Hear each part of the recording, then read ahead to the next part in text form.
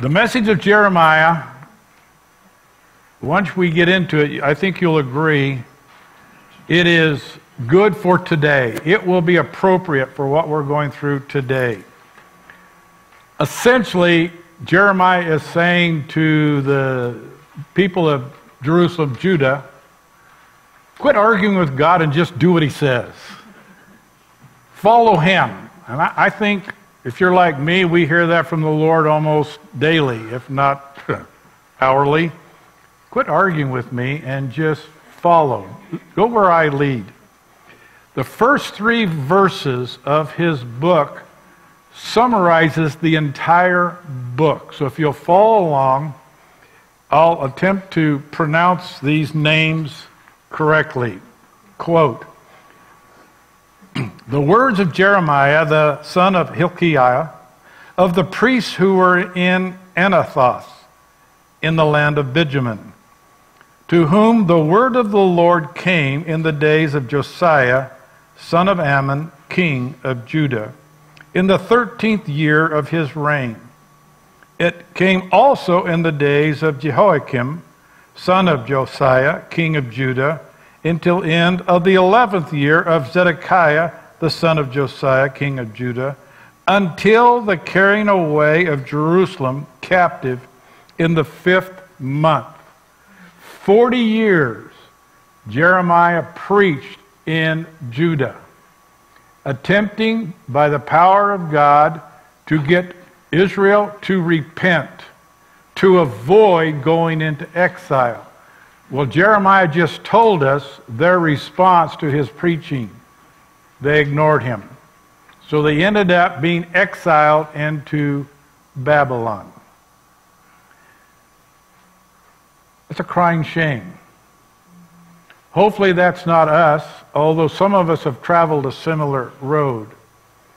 Perhaps the most often quoted verses in Jeremiah come from chapter 31, where God allows Jeremiah to be his prophet to tell Judah, there is coming a day when I will create a new covenant for the house of Jacob. A new covenant. As you know, that was fulfilled by Jesus Christ in the shedding of his blood. So from chapter 1 to chapter 31, we're going to see the prophecies, the preaching of Jeremiah for the purpose of getting repentance. So that when this new covenant comes to you, as it has already, we'll respond positively. This message is 2,600 years old, more or less. It hasn't changed. The same gospel message that was preached then is preached today. That life comes in faith in Jesus. It is to those who will repent, because those who do not repent are hauled off into captivity in Jeremiah's day. In the day of judgment coming later, they will suffer the second death, permanent death, the lake of fire. Therefore, his message true then, true today. If you look down at verse 1 again, it says, the words of Jeremiah.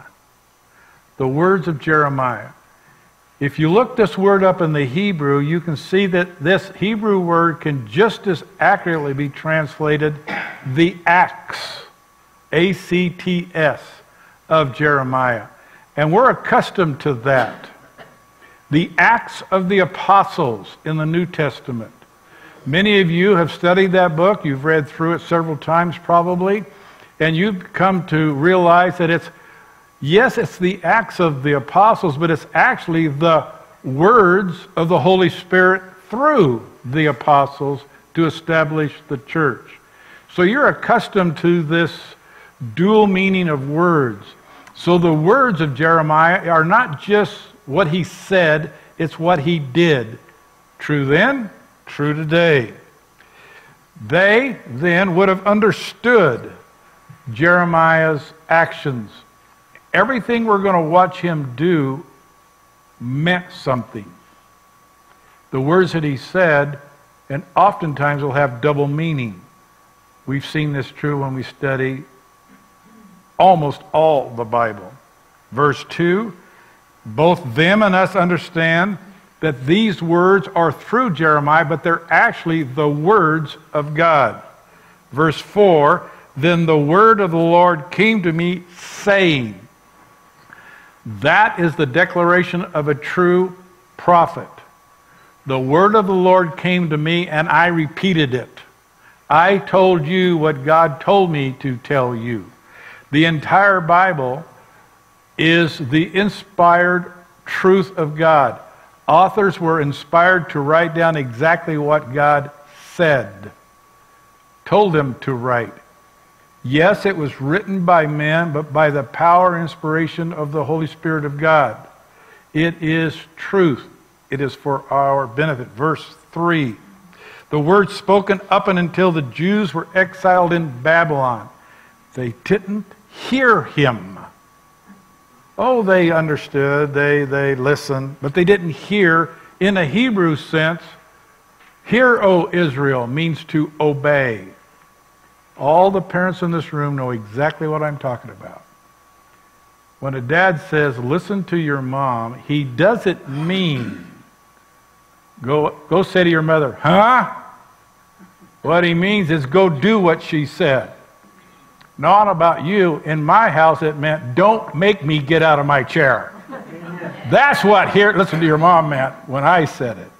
I am comfortable. I have my iced tea. I don't want to be bothered. Go obey her. Similarly, I think God is telling me, Nolan, listen to what the Spirit's saying. Do you hear him? Yes, sir. I've been to the woodshed just often enough to understand what he's saying. Verse 5. Before I formed you in the womb, I knew you.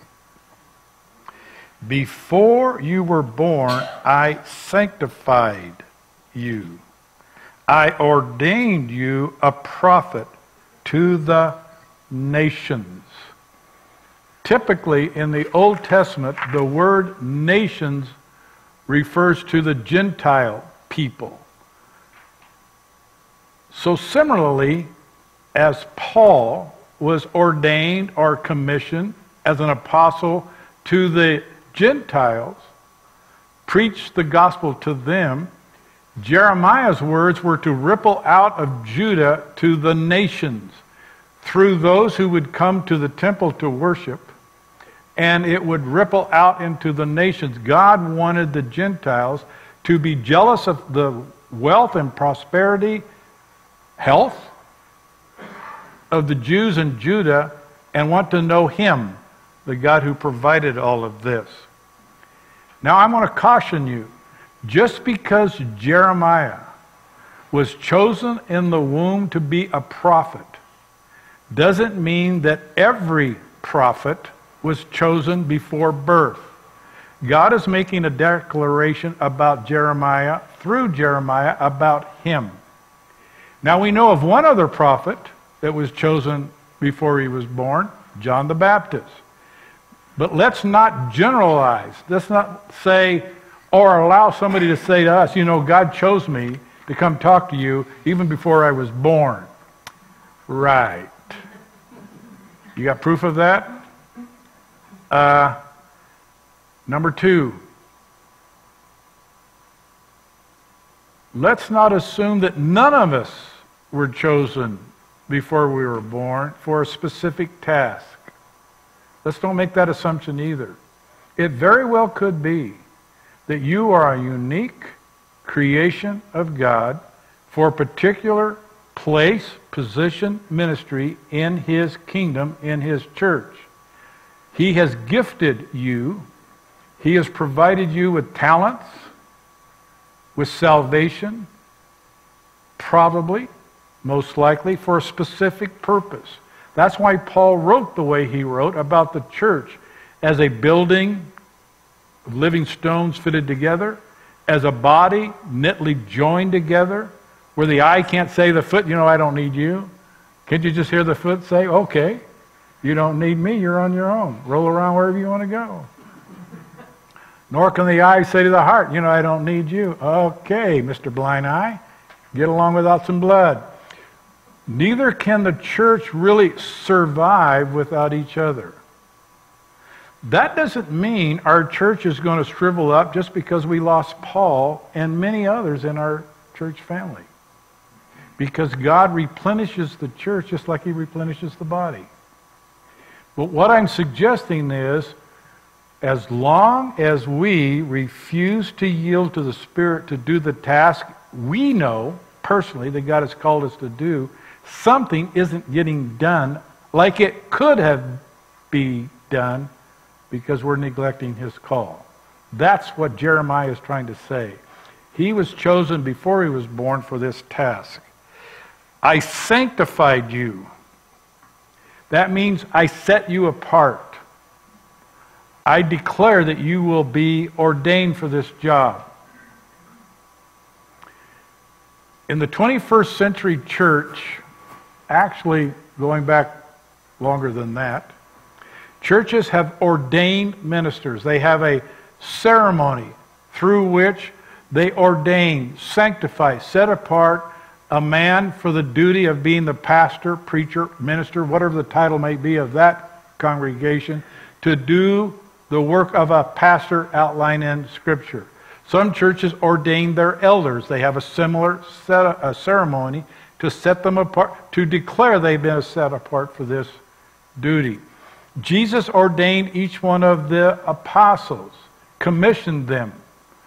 Go read Matthew 9 and 10, and you'll see the ordination ceremony, not like we do it. He gave them the power to go do what he had asked them to do. There's many of us who would like to go read Matthew 10 and get that power. Wouldn't you love to have the power to heal diseases? Amen. We couldn't keep you out of the hospitals if you had that ability. How about to cast out demons? That'd be nice. That means you have to go to a different country. Wait a minute. Do we have demon-possessed people in the United States of America? Okay, you can stay home. What I'm trying to suggest is God has gifted you with an ability and a talent. Maybe it's music. Maybe it's art. Maybe it's something else. To write. To teach. And while you're ignoring his call, you're ignoring the sanctification that he put on you. The ordination that he gave you to go do that. I ordained you a prophet. Sanctified, called, sanctified, ordained. Called, sanctified, ordained. In this way, we're going to see how the life of Jeremiah and the book, the chapters as they unfold, is going to correspond probably like most of our lives. Called, gifted, called, gifted, set apart to do a job. Warned, number 2, go do this, follow me. Quit doing it your way and do it my way. You're going to try that again? I thought we've gone through this already. I don't know what your warnings sound like. That's what mine sound like. We reject. I'm done with this. I don't want to do this anymore. I don't want to be a missionary because you'll send me somewhere where I don't want to go. I don't want to talk to my neighbor because I don't like him anyway. I'm going to find a different way to get to Prescott than Highway 89. I'm going to do anything I can do to avoid the consternation that I'll yield. So we fall. I don't know about you, but there's a period in my life when I was a young man that I couldn't do it. Oh, I never didn't believe, but I just couldn't see it. So I did other things. I had other different jobs, ignoring what I think God wanted me to do from the first place. Sitting in a church in Fresno, California, a speaker came from a Bible college, and he spoke, and I'm listening and go, oh, his pitch for enrolling in the Bible college was, 1 year of Bible college is worth a lifetime of Sunday schools. And I thought, well, if I can just go 1 year and catch up to everybody else, this is a bargain. I was already enrolled in university in an ag major. No big deal. 5 years of college, 4 years of college, no harm. So I go to San Jose and roll into college. So I'm standing in front of the registrar, and she has the audacity to say to me, you know, we don't hide draft dodgers here. What? This is during the Vietnam War. Well, I had a card in my pocket that says I'm ready to go. I already gave up my student deferment and went 1A. All they had to do is call me. I had cousins over there. So I said, sign me up. I'm not here to dodge. So what was supposed to be 1 year ended up being 4. So what was supposed to be a bachelor's degree in agriculture so I could make lots and lots of money became a bachelor in theology where you make next to no money. I remember my first full-time job as a youth minister, $500 a month. Can you imagine living on $500 a month? Now let me set the stage. These are in the 60s, where gasoline didn't cost $3 a gallon. It cost 15 cents. So times were a little different back then. All of that to say this. Answered the call of God to go, got into it and thought, I don't know that I like this. I don't know that I like being poor all the time. I don't know that so I got out of the ministry and did other things for quite a while. And during that time, I had the opportunity to see what making money was all about. And I realized, this is nothing. There's no joy, there's no happiness here. So we moved to Prescott, Chino Valley, started going to Calvary Chapel, and then God says, are you listening now? Do you hear me now? I said, okay. What I'm trying to say, your life is probably similar. Oh, the events in there are probably different, individual, unique, but similar. So as we're going through these chapters, these lines, when you see yourself, and if you're still in that rebellious stage, stop. You're just going to end up repenting, rescued. If you don't, you will stay in captivity. You will stay bound up in your way of doing things. Verse 6. Then I said, as if this doesn't sound familiar to you, Ah, Lord God, behold, I cannot speak, for I am a youth. Moses, I can't go down there because I can't talk. Nolan, I don't want to do that. Insert your own name and your own excuse. I'm too young, I'm too old, I'm too this, I'm too that. I don't want to do it. I don't want to do it. What do you sound like? The 3-year-old you're trying to get to brush his teeth? Or an adult that God's saying, okay, let's go around the mountain one more time. I think that's why they were 40 years in the wilderness. If you ever watched a cowboy train a horse in a round pen, you know exactly what went on in the wilderness. The horse goes around the round pen again and again and again until the trainer sees yielding. Now, a trained eye of a horse trainer knows when the horse is yielding, and they'll allow the horse to stop running. And when the horse stops yielding again, they run. They run, and they run, and they run, and they run.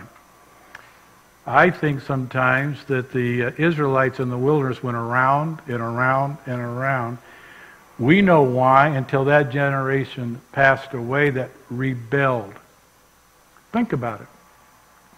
God told Moses, go to the promised land, pick out some spies, go in there and spy out the land, and I'm going to give it to you. The 12 go in, 10 come out and say, oh, no, we can't take that. 2 say, God gave it to us, let's go take it. The other 10 go, no, they're too big, they're giants, we'll just die. So they took a vote, so to speak, 10-2. We're not going in. So God says, okay, you're not going in, you're not going in. Around and around and around you go. And if that's you, if you're tired of running in a circle, yield to God and let Him give you rest. And go do what He asks you to do. Trust me, it is a lot more intriguing, fascinating, energizing than running in a circle. Around and around and around. 7. But the Lord said to me, do not say, I'm a youth. For you shall go to all to whom I send you. Don't tell me how young you are. Just go. And whatever I command you, you shall speak. Go and tell. Just like the angels at the tomb, the empty tomb of Jesus when they ran in. Come see, go tell. Jeremiah, hear what I say and tell them. Put your own name in there. Don't tell me you can't. Just go and tell them what I told you. Verse 8.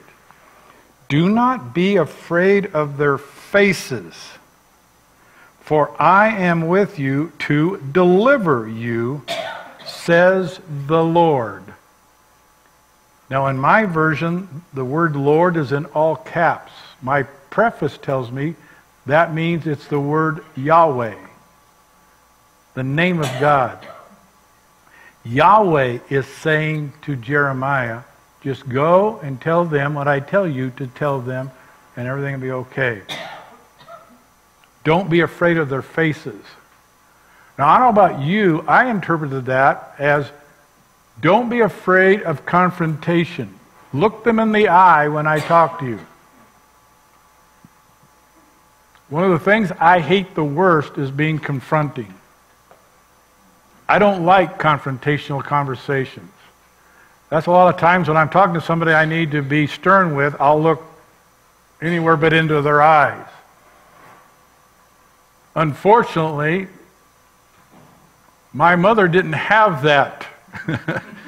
She looked me right into the face and told me what I did wrong and why she needed a switch. You see, God said, don't be afraid of their face. Don't be afraid of how they're going to look at you and talk to you and stare at you and deny you. You just go do what I told you to do. Just go and tell them. Verse 9. The hymn we sang fits perfectly with this. Then the Lord put forth His hand and touched my mouth. The hymn we sang came from Isaiah when he touched his lips and made him clean. Go back and read that portion of Isaiah. An angel takes tongs and goes to the altar of God, takes a live coal with tongs from the altar of God and touches Isaiah's lips. Does he scream in pain? No. What did he say? I'm clean. I was unclean, now I'm clean. Jeremiah just said, I can't talk, I'm too young. God says, I'll put forth my hand, I'll touch your mouth. And the Lord said to me, behold, I have put my words in your mouth. We've seen similar phrases in the New Testament. Go and don't be afraid of what you're going to say. I'll give you the words. That was a promise Jesus gave to His apostles when they got arrested. Don't worry about your defense. I'll give you the words. Unfortunately, some preachers took that as a promise. They didn't have to write a sermon. They could just stand up behind the box and start talking, and God the Spirit would give them a message. No. But when you're on trial, when you have to defend the faith, don't worry about everything you're going to say. God give you the words as you go along. You know I'm telling you the truth. You've had this happen to you. I know that you have. You've been in a situation where somebody will come up and they'll ask a question, and suddenly you're given an answer you didn't even know you knew. And you're walking away going, where did that come from? And suddenly you realize the Spirit of God just intervened and gave you the message to give them. Why? They needed to hear. Over the years that we've been in this building, not counting the years we've been in existence as a church, you've probably noticed how people come and go all the time. Have you noticed that? We'll have a family come in, maybe a couple come in, maybe an individual come in. They'll stay one Sunday or two and they're gone. Now there's two ways to take that. We can be hurt, well, I guess we offended another one. No! No, not at all. God needed them to hear, sense, feel His presence here that Sunday. Maybe it took 2, maybe it took 5. That's up to the Lord. But they needed that time for God to heal, sanctify, and send them either back to where they came or elsewhere. One Sunday morning, a couple came in and sat right there where Bruce is sitting, side by side. They listened to Dale sing and give his short testimony. They went immediately to him, visited with him, and never came back. Did Dale say something wrong? No. Dale gave them what they needed to hear. They didn't need to come back. You get my drift? You will meet somebody at Circle K, at the Safeway, at the drugstore, pumping gas. I don't know where you're going to meet them. And suddenly the conversation goes away you never intended, and they'll thank you or not and leave. And later you'll go, wow, that was a divine appointment. God just touched your mouth, gave you the words, and you encouraged. Trust that. Put forth his hand. I have given you my words. Verse 10, see, I have set this, let me read it correctly. See, I have this day set you over the nations and over the kingdoms, comma, to root out and pull down, comma, to destroy and to throw down, comma, to build and to plant. Do you see the power that God has just transferred to Jeremiah, his prophet? Look at those again. I have set you over nations and over kingdoms.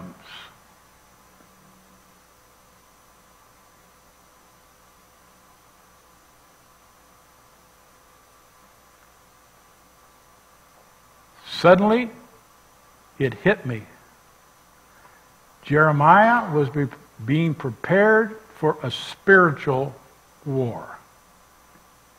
The kingdoms that God was preparing Jeremiah has already armored you to fight is a spiritual battle with the kingdoms of the prince of this world, who's fighting against our King and our Savior, who's setting up the kingdom of God on this planet. There is a spiritual war going on, and suddenly I realized by the words of Jeremiah and Ephesians 6, where we're going to go to in a moment, that we have been empowered to fight this war. And he is being given all that he needs to do it, to bring down the kingdom of Satan and build the kingdom of God. Not the kingdom of Israel, which he thought he was doing, but the kingdom of God. To root out and pull down. Every gardener in this room knows exactly what Jeremiah needs to do. He needs to go to those false prophets and those false teachers and those who are getting in the way of God's people and root them out. He needs to go to those false idols and pull them down. This is why you have been told by the Holy Word of God, be ready to give a defense for the hope that lies within you, to rightly divide the Word of God, to study, to read, to pray, so that you are prepared to root out and pull down. And that's not the only thing. To destroy and throw down. Satan wants to destroy our families, our children, you. He is equipped, energized with the idea of taking you to hell with him. Now, I don't know what he knows.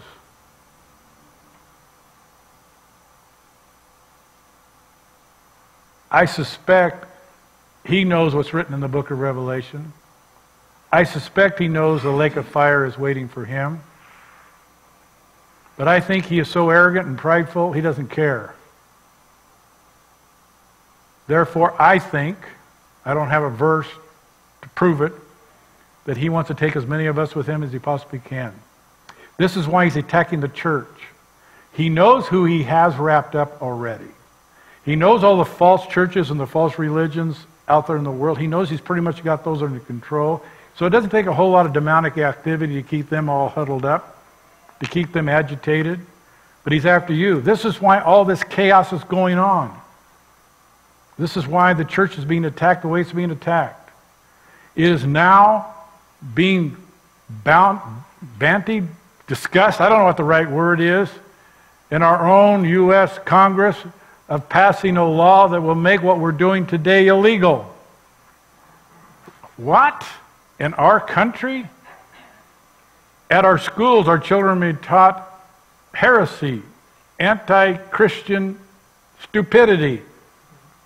We talked about this Thursday night at the Bible study, where John is writing to the church back then that they need to be able to discern spirits.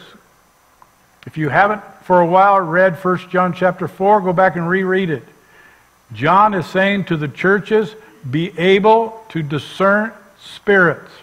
And he tells us how, through chapter 4 and into chapter 5, how to do it. And one of the ways we do it is somebody who denies that Jesus Christ came in the flesh is a spirit of the Antichrist. We have that group in our town that denies that Jesus came in the flesh. We have another group in our town who wants to twist who Jesus is. So the Jesus they preach and call Jesus, call Lord, call Savior, really isn't, if you go to their website and read what their doctrine says Jesus is all about. That kind of pressure is coming to our children every day. So the example I tried to give Thursday night was simply this. Your child, your grandchild is at the playground and they're talking about Jesus, and the little kid, let's call him Johnny, says, our church believes in Jesus too. And your grandchild says, well, Jesus is the Son of God. And little Johnny says, yeah, our church tells us that Jesus is the Son of God too. Do you catch the subtle difference? Oh, Jesus is a Son of God too. No, he is not a Son of God, as in multiple. He is the Son of God, as your child's being taught right next door. There is a huge difference between a and the. Now, I don't expect your 6-year-old grandson or daughter to catch that, but when they repeat that to you around the dinner table or whatever, correct it. Now, don't be mad at Johnny, because Johnny's being taught what he's being taught, but we don't believe that at our house, sweetheart. We believe that Jesus is the only begotten. I don't know what that word means.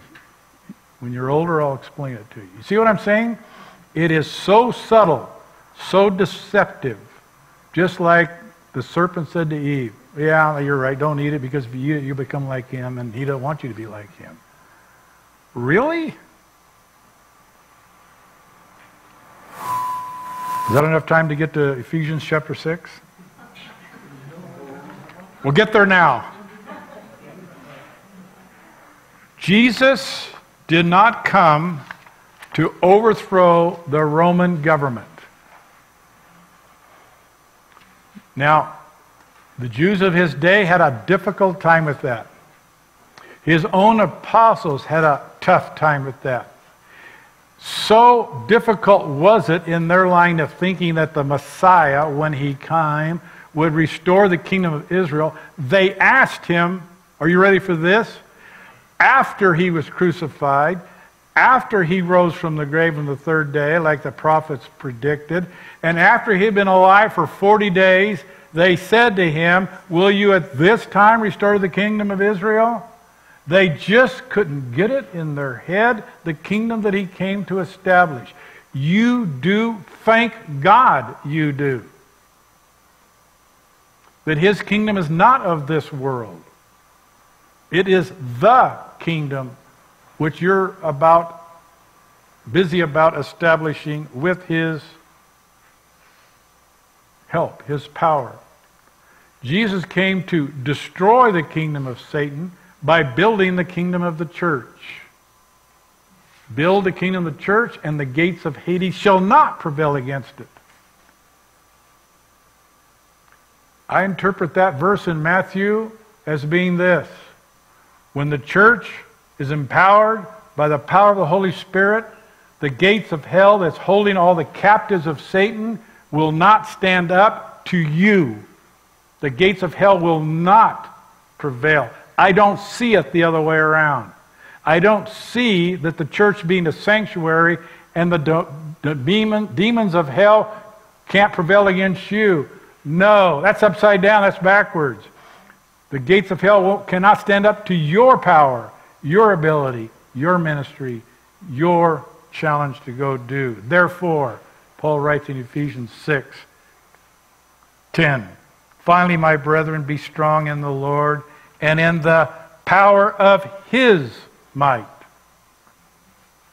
Put on the whole armor of God, that you will be able to stand against the wiles of the devil. For we do not wrestle against flesh and blood, but against principalities, against powers, against the rulers of the darkness of this age, against spiritual hosts of wickedness in heavenly places, period. Against kingdoms. That's why I went from Jeremiah to Ephesians 6. God has empowered you to go against the kingdom of the devil, the principalities of demonic powers, and defeat them. Verse 13. Therefore, take up the whole armor of God, that you may be able to withstand. Withstand.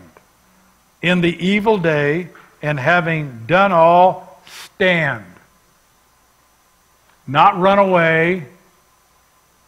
Stand.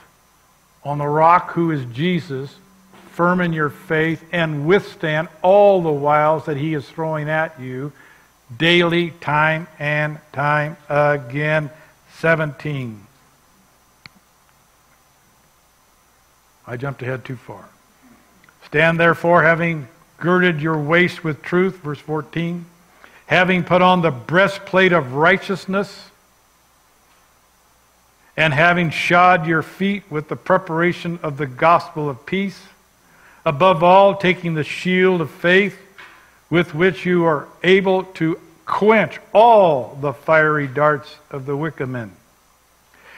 Take the helmet of salvation, the sword of the Spirit, which is the Word of God, praying always with all prayer and supplication in the Spirit, being watchful to this end, and with all perseverance and supplication for all the saints, and for me, that utterance may be given to me, that I may open my mouth boldly to make known the mystery of the gospel, for which I am an ambassador in chains, that in it I may speak boldly as I ought to speak.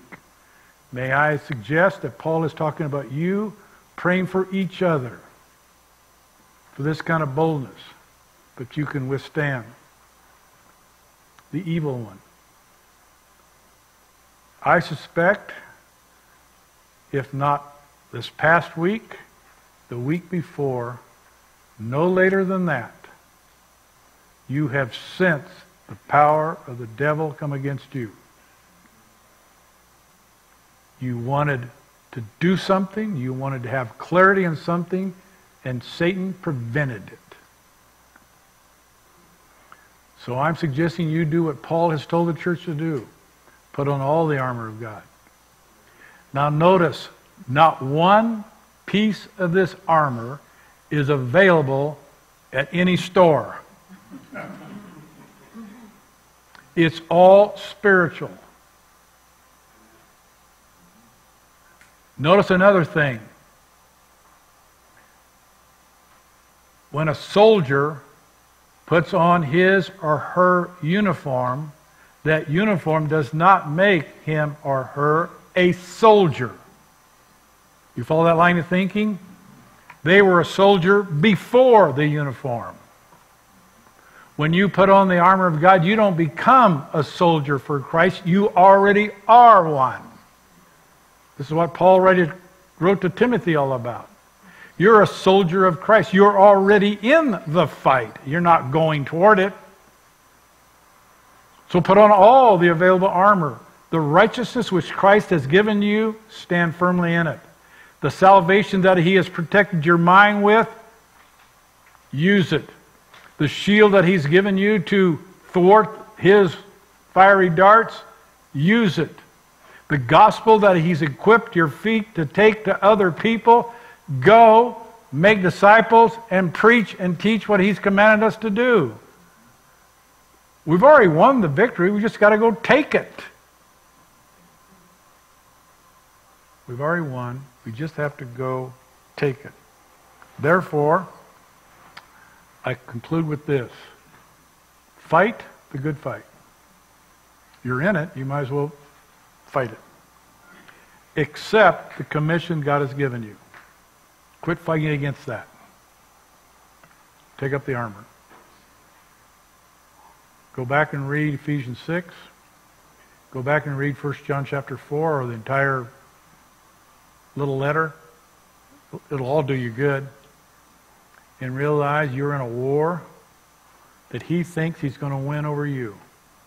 And I'm here to tell you, absolutely not.